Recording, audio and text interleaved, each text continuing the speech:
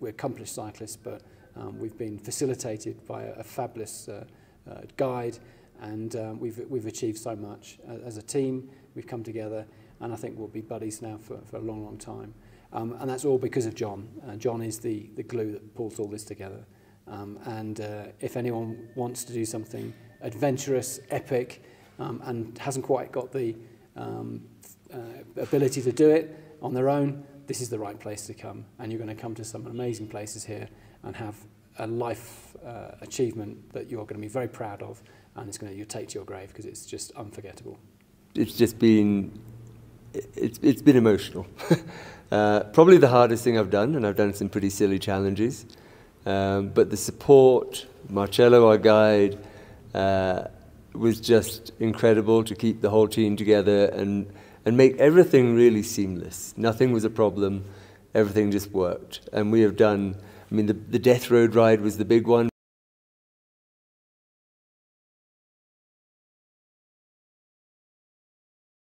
All right, guys, so we are in San Juan Waterfalls. Yeah, this road was built by Paraguayan prisoners, 1920s, 1930s.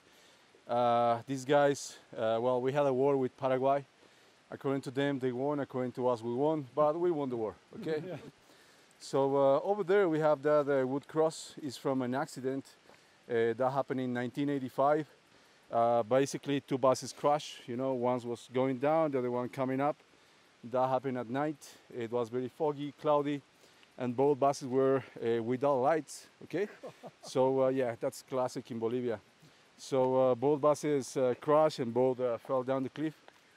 Almost, everyone died, 120 people at the same time, you know? It's crazy. But we've done 2 or 3 other also epic rides. I'm going to bore the hell out of my friends from now until my grave recounting this trip. This is my 5th trip with John Johnson, and my 4th trip to South America in the last 18 months, and every time they seem to find a way to one-up each other. Superlatives abound. There's nothing quite like it down here. You will be challenged. This is a harsh environment, but stunning. The unique transition between riding from the jungle floor and starting your ride surrounded by spider monkeys, and then finishing almost at 16,000 feet and freezing your tush off is a life experience you won't soon forget. So I can endorse this wholeheartedly. If you're looking for something you won't forget and is about as far away from your standard weekend group ride as you'll ever find, come down here and give it a try. All right, hey, I'm Bruce. John, I think you and I now have ridden together in 4 or 5 different states in the West and in France and now Bolivia. Wow. I can't say enough about this trip and the excursion. I was the oldest and weakest rider here, and I was looked after. Nobody cared that I fell behind. Marcello, who you'll meet in a moment, is fantastic. Always made sure everybody was well fed and had all the mechanical support they needed. The rides were amazing. All the time we had constant support, and a van behind us blocking traffic. Can you ask for that in Bolivia? How are you going to get that anywhere else other than PJAMM? It was a fantastic trip, just epic riding that can't be reproduced. I don't think I've ever suffered more. I don't think I've ever been to anywhere more remote, and I don't think I've ever had any more fun.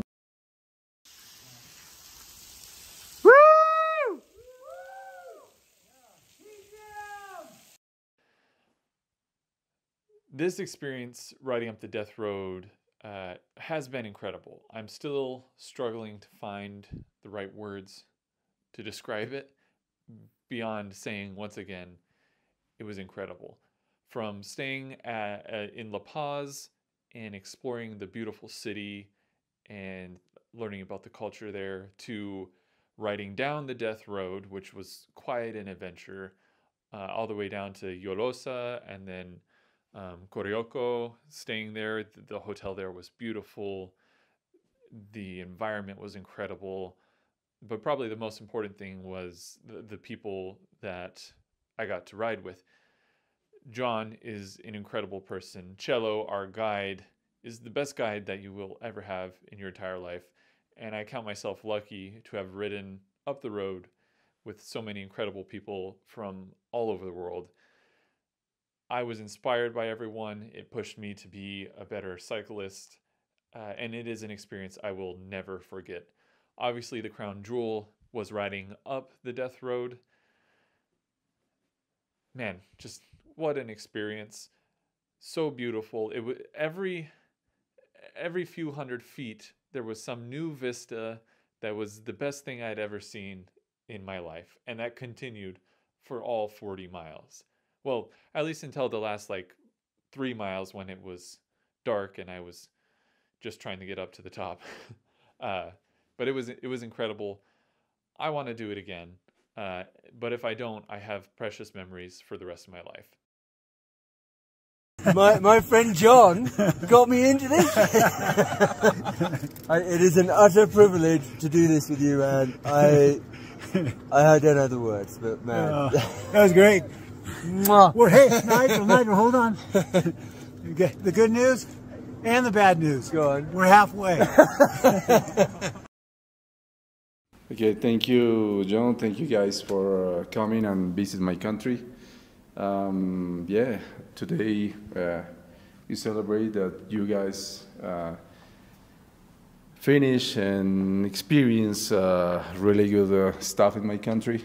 And yes, it's a pleasure for a local, for a Bolivian, to show you the roads, the nature that we have, the places that we have, how rich is my country, the culture that we have.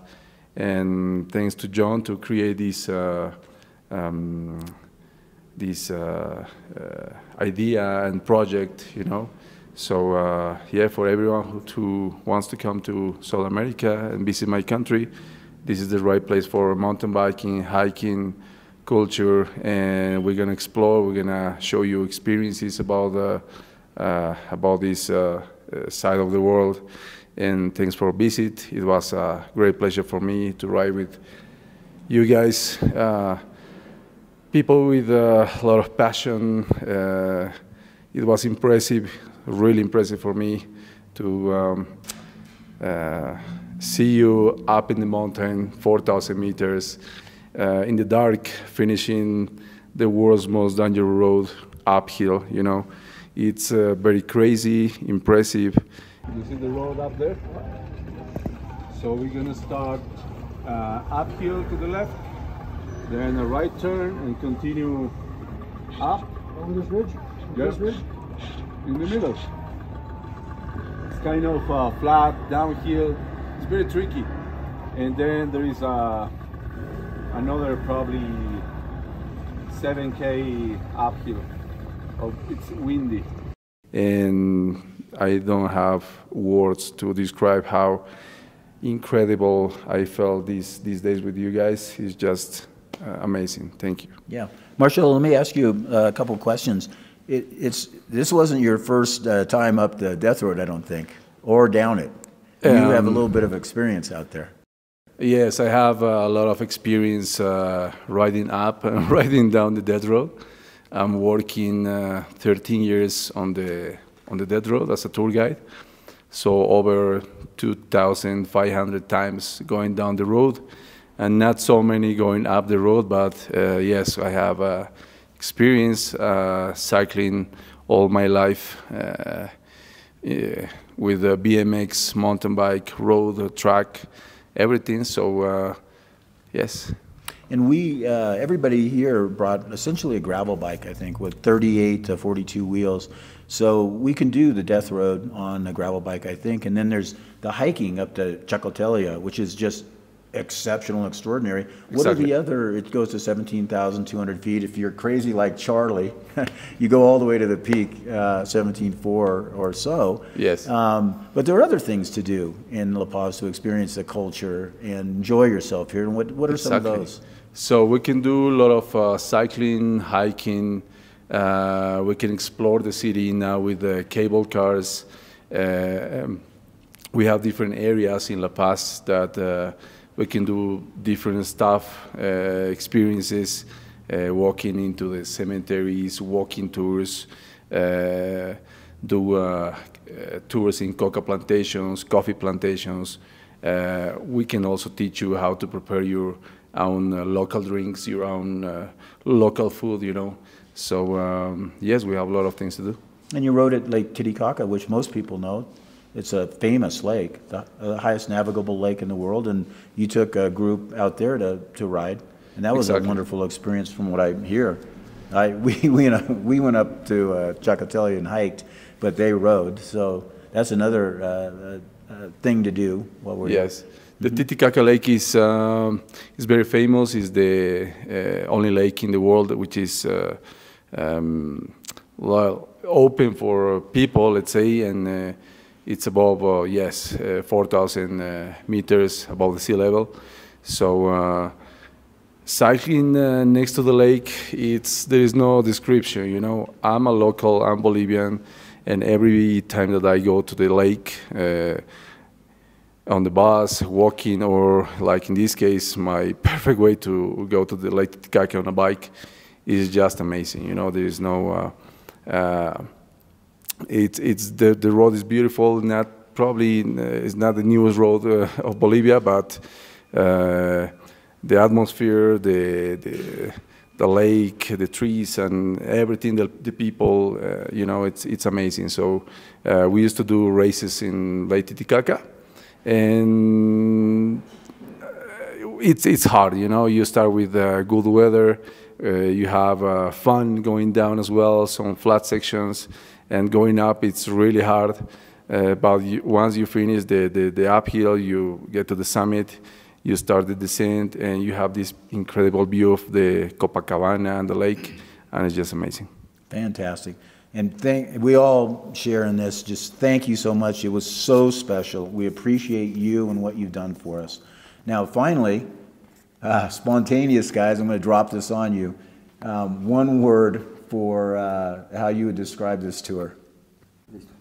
Chocos locos. We have to change the rules of counting because once in a lifetime is now my one-word description. Indescribable. Utterly spectacular. Unforgettable.